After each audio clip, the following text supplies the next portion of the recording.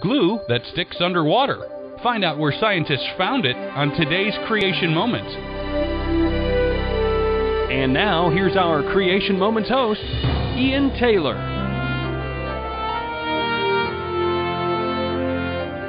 While materials scientists are always interested in super strong glues, they are especially interested in super strong glues that harden underwater. It turns out that a small marine worm called the Sandcastle Worm has a few things to teach them.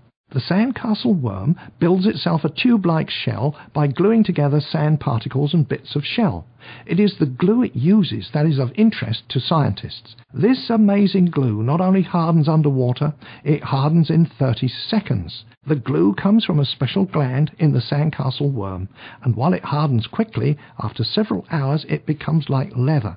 After analyzing it, scientists identified several of the proteins that are responsible for its properties, and they also found that half those proteins are either very negatively or very positively charged. Attempting to mimic the glue, scientists mixed together some of the same charged proteins to see if they would bond broken bone together in a wet environment.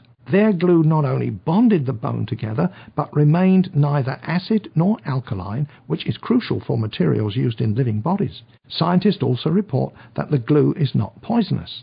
As we study how God created things, we are learning better ways to do things. This is surely evidence that an intelligent creator was responsible for the creation. To purchase a copy of Ian Taylor's book, In the Minds of Men, call us toll-free at 800-42-BIBLE. That's 800-422-4253. Or visit us online at creationmoments.com. And join us for another Creation Moment, proclaiming evidence of God's truth.